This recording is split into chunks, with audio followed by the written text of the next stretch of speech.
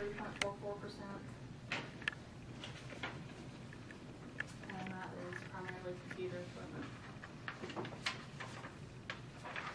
Planning Commission, this is the Metropolitan Planning Organization, and the anything that you actually use the planning staff to do.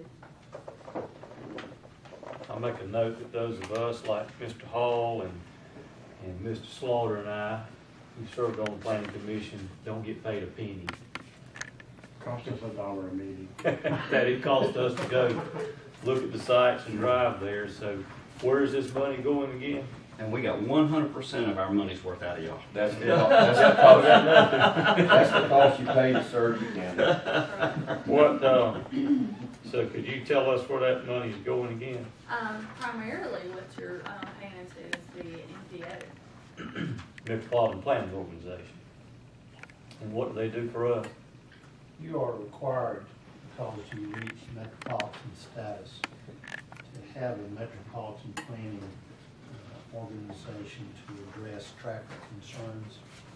So all requests or DOT funding, federal highway funding, goes through the MPO, and the RDC is the agency that provides the administrative services, and the chairman is a member.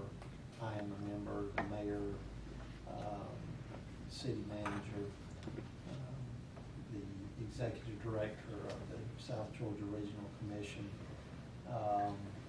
and a selectee as mayor from one of the other cities.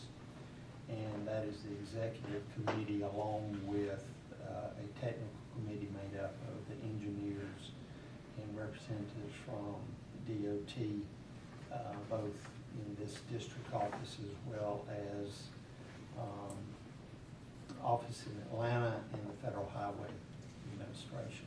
So all those requests go through that organization, and that's what they provide. Corey Hall is the staff representative for that. So this is primarily for traffic, if I understand you correctly.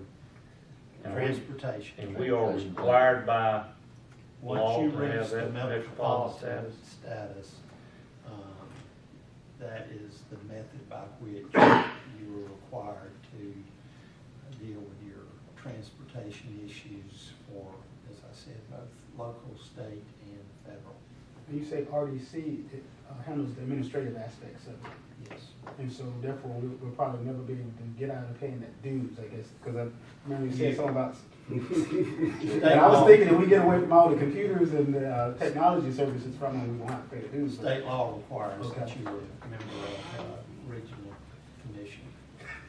If you had to assign a percentage to the budget that's mandated, that we have no choice, just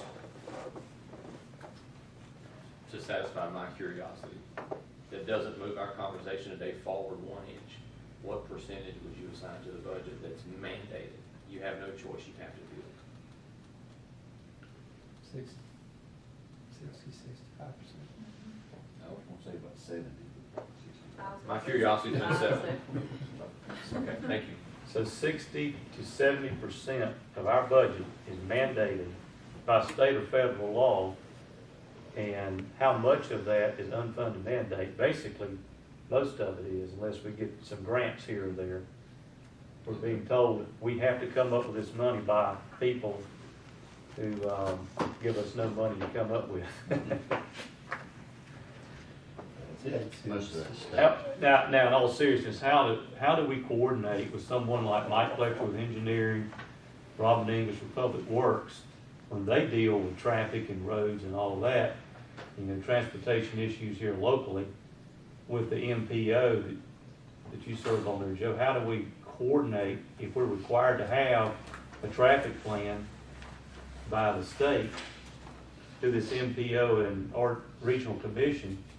How do we coordinate with our local departments? Mike is a member of the technical review committee, so he works closely with the other engineering staff for the city, for the state, and has a very good, I think all of our locals have a very good line of communication with not only the NPO, but also the state and federal agencies.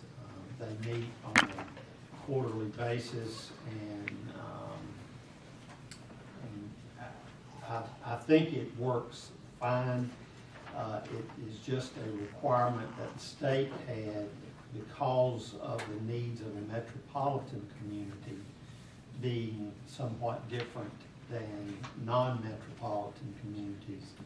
The Department of Transportation, Federal Highway System felt that this was a better way to address long-range goals, such as Forest Street. All the communities involved discuss all of their projects at those meetings, and you have a better flow of information of what one agency or one government is doing in regards to another. So they, our departments stay well informed with the DOT and the Federal Highway System.